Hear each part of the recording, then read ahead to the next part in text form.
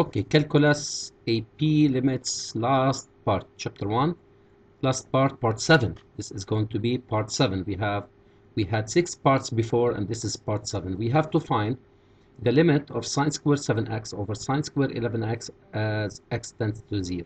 And this is equals to, we can say its limit as x tends to 0 of sine 7x over sine 11x times limit again of sine 7x over sine 11x as x tends to 0. So this is simple now, because we already in previous part 6, we explained what is limit of sine ax over sine bx as x tends to 0 equals 2. It's 7 over 11, a over b. Same for the other limits, 7 over 11. So what we have is 49 over 121, and this is the answer. Now find the limit of 3 plus h squared minus 9 over h as h tends to 0. Also, this one is nice. We can either expand the identity, 3 plus h squared, or we can use it to factorize, leave it as square, and 9, we can say it's 3 squared. So what do we have? We have a squared minus b squared. So what is the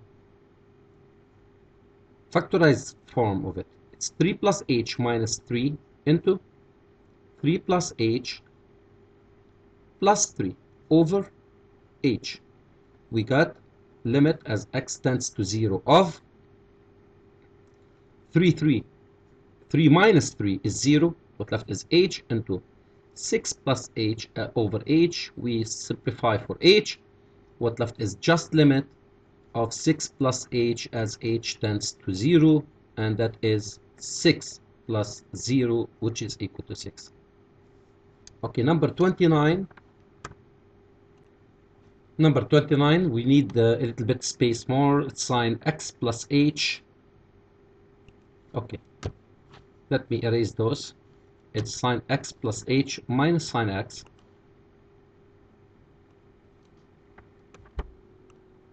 Okay. We can solve it down here. So number 29, it's sine x plus h minus sine x over h. Limit, number 29. The limit as h tends to 0 of sine x plus h is sine a plus b. Same, it's rule. So it's sine a cos, it's sine a sine h, right? Sorry, it's sine a cosine h. Cosine h plus sine h cosine a. It's sine a plus b equal the rule of sine a plus b equal sine a cosine b plus sine b cosine a. Because if we have sine, if a equal b, so if you have sine a plus a, we're gonna have sine a cosine a plus again sine a cosine a, and that will give me sine a plus a 2a.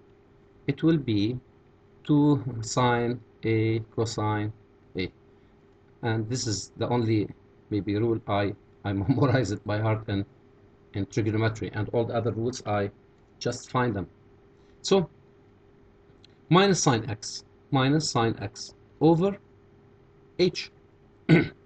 What we do now is limit as h tends to 0. Okay, let's factorize for we don't have a. We don't have a. It's not a. It's x. Sine x and cosine x, right? Let's factorize for sine x. The first term has sine x in it, and the last term is minus sine x. So what left is cosine h in the first term and minus 1 from the second term when we take sine x common, and plus sine h cosine x, leave it alone, over h. Let's simplify, or let's distribute the limit. Its limit as h tends to 0 of sine x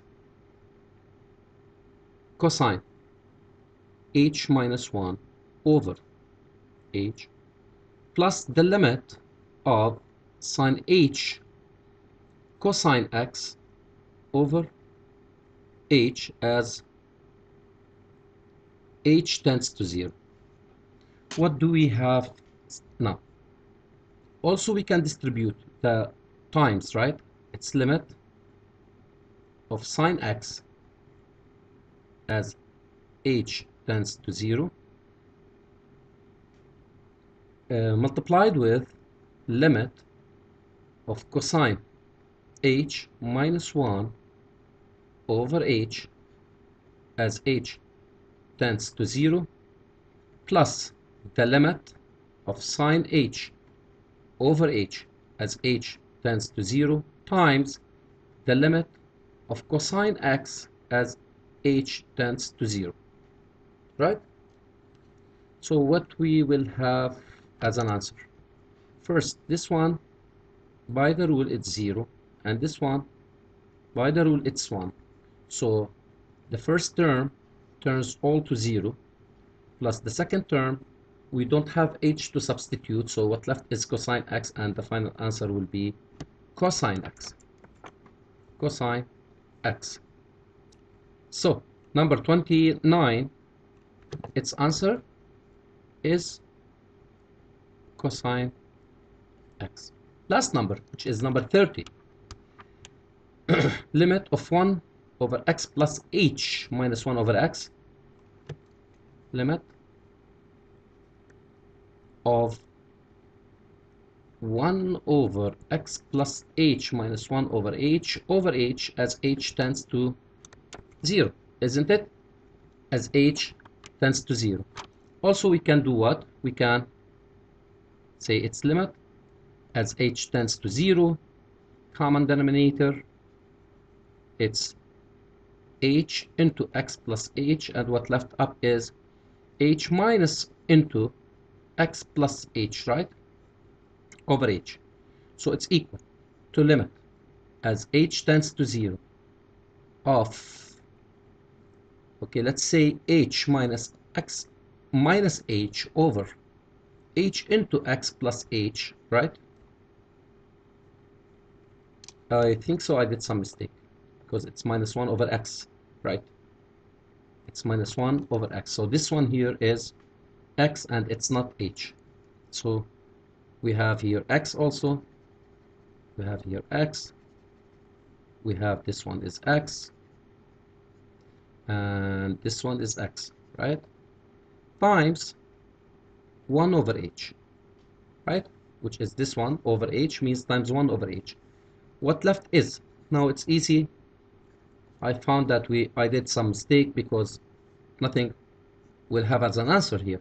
X minus x is 0.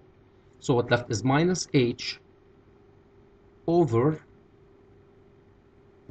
x into x plus h times h. And we can cancel the h. What we will have is limit over, as x approaches 0, of minus 1 over x into x plus h. We ended up with this one. Now if we substitute, instead of h0, what left is minus 1 over x times x, which is x squared. So the answer of number 30 and the last number is minus 1 over x squared.